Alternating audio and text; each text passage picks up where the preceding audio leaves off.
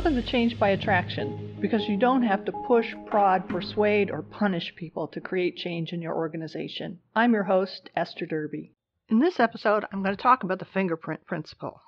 I had a conversation with a manager who was concerned about miscommunication and lack of communication in his organization. While in theory, all the teams were working towards the same goal, in practice, it didn't look anything like that. And their efforts weren't really well coordinated or even coherent. One team would tell the client to do X, and one other team would be training the same client on how to do Y. And none of them were really consistently working on the main goal of the organization, which was to reduce cycle time. So the manager was frustrated, and the teams were frustrated, and it showed up big time in their satisfaction surveys. Communication was the number one issue that came up. So the manager felt like he really had a mandate to do something about this. He recognized it was a problem. He had the data to back up that it was a problem, and he set to work. He designed a new process that was supposed to streamline communication, to help with goal setting, and to make sure the teams were aligned. He did the big reveal on a Monday. He got everybody into a room, and he got out his PowerPoint slides, and he gave a really great presentation. He showed all of the new information flows. He showed the goal-setting templates. He had diagrams about how things were going to flow and how things were going to work. And when he got done with his presentation, after showing all his slides, he turned to the group and said, this really needs to be your process. You really need to own this. And I really want your feedback on this process I've designed. And there was dead silence. So what happened here? I'm pretty sure that the manager had good intentions. Actually, I believe that with no doubt. He was really trying to solve a problem for the group. So let's talk about what the manager did, and then we'll look at what he could have done differently. First, he started with the idea that because this had showed up in the satisfaction surveys, that he had a mandate to change it, and he knew exactly what needed to be changed. Second, he came out with a really polished presentation, and he had put a lot of thought into it because he really cared about it. He wanted to solve the problem. But the presentation was so polished, it looked so complete and so professional, that it didn't really communicate that there was much room for people to get their fingerprints on it, for them to have any input. He also discounted his positional power. He was presenting something that looked really polished and finished that he had worked on by himself to the people who reported up to him. Now, there's always a certain amount of friction in giving feedback to your boss, even when they ask for it. There's always at least some perceived risk. Well, I shouldn't say always, but there's often a perceived risk that any sort of feedback that might be perceived by your manager as critical is going to show up in limiting your career in some way. It could be loss of promotion. It could be show up on your review. It could just be you lose favor and you don't get as good treatment as you had in the past. You lose some trust. So he did these three things that, to my mind, made it really predictable that when he asked for input, people were just going to sit there. So let's look at what he could have done differently. What could he have done to make it really easy for people to get their fingerprints on the change and feel like they owned it? Because when people have a part in defining, designing, refining, they're far more likely to feel ownership. So let's take a look. I actually think the first thing this manager could have done differently was how he handled the survey data. So he had all this information from the survey that people viewed communication as a big issue. That told him there was a problem, but it didn't give him enough nuance about what the problem was. So I had a manager once who, when she looked at her satisfaction survey, it was really clear that people felt she was unavailable. It came through loud and clear. So she gave out her home phone number, and she established office hours. However, the reason people felt she was unavailable was because whenever they were in a meeting with her, instead of making eye contact and clearly listening to them, she was checking her email, she was picking up her phone, she was responding to all sorts of notifications. So that's why people felt she was unavailable.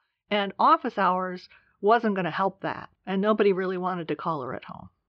So survey data tells you there's a problem, but very often it doesn't tell you enough about the problem. So he could have started by getting input about how people felt about this with more nuance.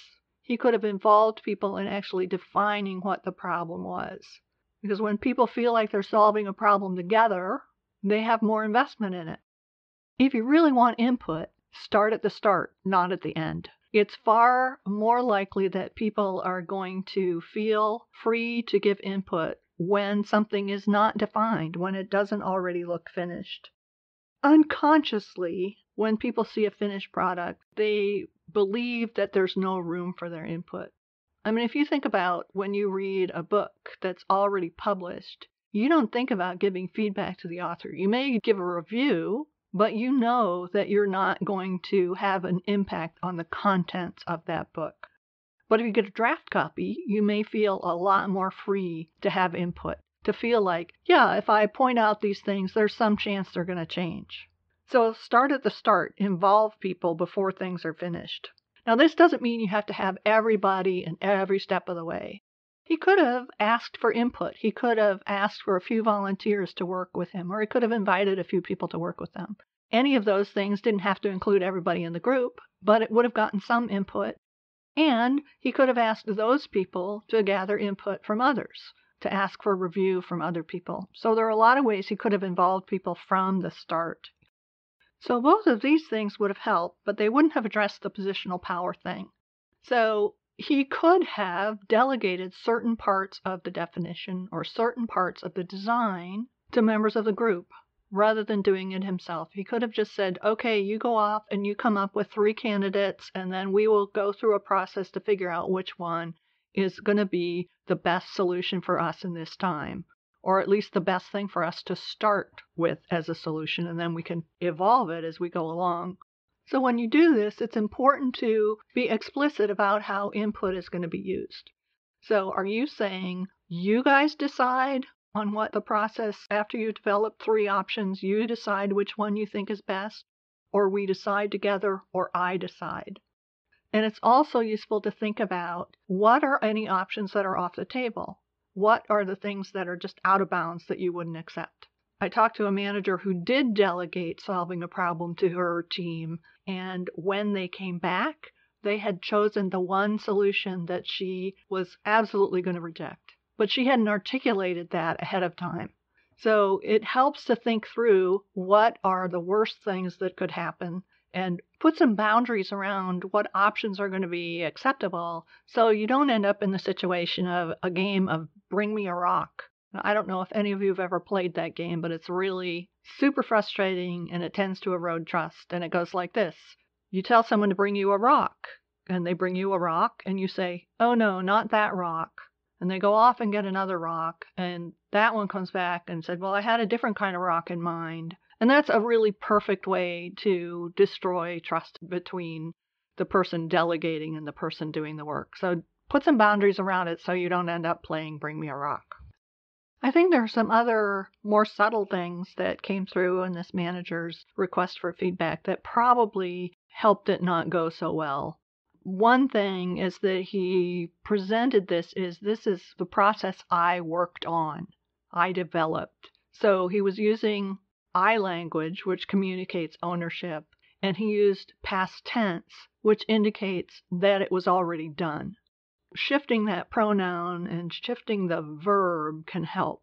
So talk about we're working on and we are developing so that it's clear that the process is still ongoing. The other thing I noticed from this manager's story was that when he asked for feedback, he had just dumped this huge presentation on people, and then he asked them a very, very broad question.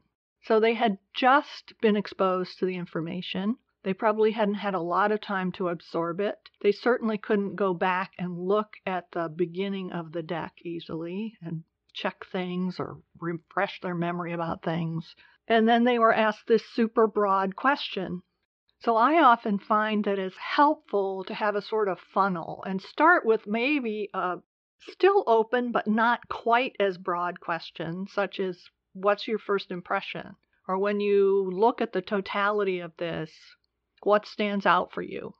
And then ask more specific questions. I mean, there's a reason when you lose your luggage when you're traveling by air and you go to the little luggage office, there's a reason they don't ask you to describe your bags. Because people often have a hard time starting from a blank slate. Like, I can recognize my luggage by the scuffs from 30 feet away at the end of the baggage carousel in international arrivals. But if I had to describe those scuffs to somebody, I couldn't do it. So when you go to the luggage office, they give you this little card, laminated card, that has pictures of all sorts of suitcases, all the features on suitcases. So this kind of handle, 5 kinds of handles, different wheel configurations, zippers in different places. And when people look at those prompts, they can almost always describe their luggage with a fair amount of accuracy. Having more detailed questions serves the same function. When people get a super broad question, they often can't come up with an answer that is useful. But if you start with a broader question that gives some context and then ask more specific questions, people can often give you much, much better feedback. So he might have started with also giving people the material ahead of time and then giving them copies so they could actually absorb it. In what ways is this going to address our problem? What do you see as missing? What is extra? What might we add? What aspects have we forgotten? You can use those as sorts of prompts. And then depending on what it is, you can ask much more specific questions. And that will help people give much more specific responses that are going to be much more useful. So that's the fingerprint principle. If you want people to own something and feel like it's theirs, you have to let them get their fingerprints on it.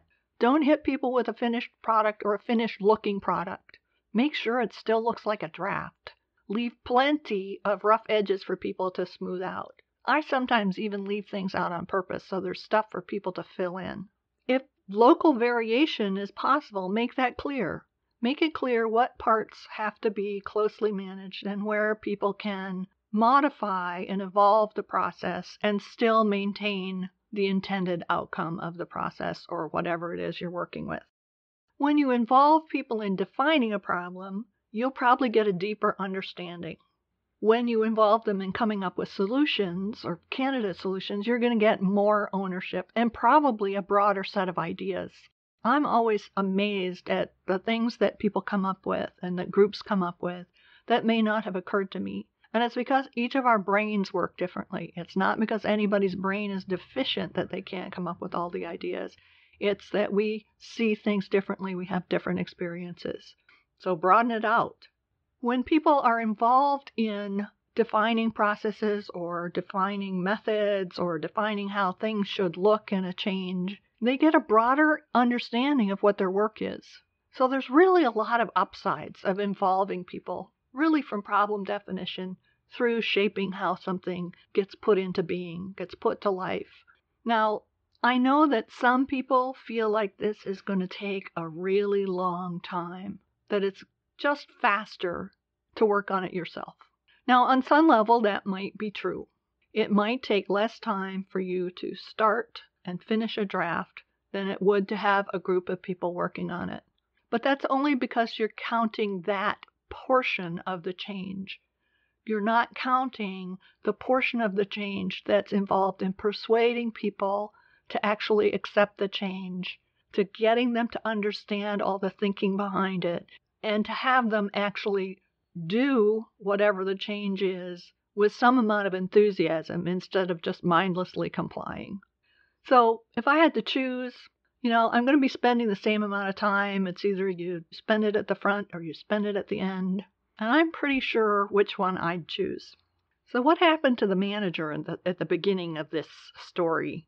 He interpreted his team's lack of input as not wanting to take initiative or take any responsibility.